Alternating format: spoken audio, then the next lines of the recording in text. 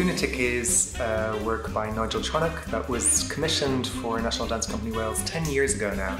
Nigel was always committed to entertaining his audience. He didn't want it to be highbrow. He really wanted an audience to feel like they were cared for, looked after, and a piece like Lunatic is just like that. The dancers wear expensive perfume so that when they come close to the audience will love that experience of being close to them.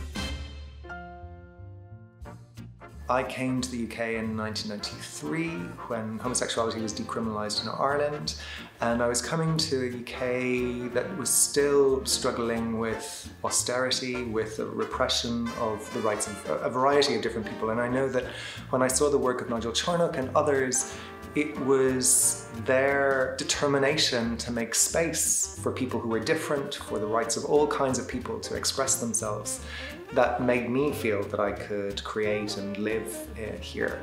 And I guess there may have been a time where we thought that those battles were over, that the fights were won.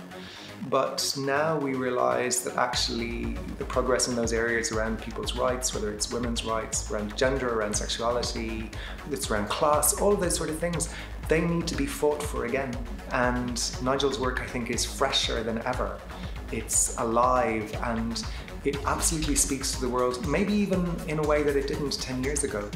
And I think Nigel knew that because actually the work has references to the kind of 50s, to kind of that glamour of a post-war period where people thought that everything was going to be okay, and then it wasn't.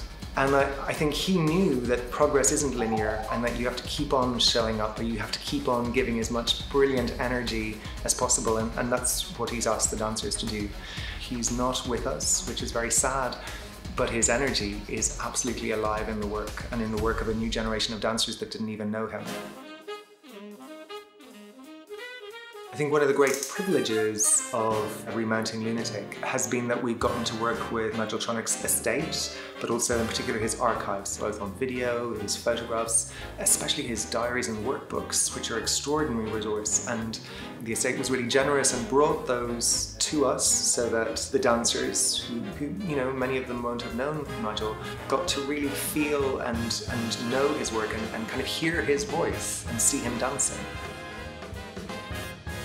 So why should people come? I think they should come because Nigel made work that absolutely had the audience, wanted to entertain the audience, wanted to look after the audience, and also wanted to show them what freedom could be. And I think all of the things that he wanted to express, that freedom that he wanted for us in the world, they're things that we need to keep on making possible for ourselves today.